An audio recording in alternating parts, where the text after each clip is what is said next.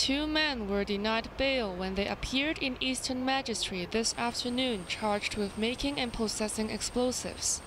The men, both in their early 30s, were arrested in Wong Chuk Hang on Sunday when they were carrying axes, hammers, and scythes. Police later found explosive materials, a homemade furnace, and 1 kilogram of chemicals hidden in a hole on a nearby hill. Officers raided the men's homes in Apleichau and Taiwan and found 30 kilograms of chemicals and raw materials which could be used to make dynamite. Police believe the suspects did not have a plan of action or motive to harm people and were still experimenting how to make bombs. The pair, one an electrician and the other unemployed, met online and are said to be anti-government. They were remanded in custody until their next court appearance in February. Police have not ruled out further arrests.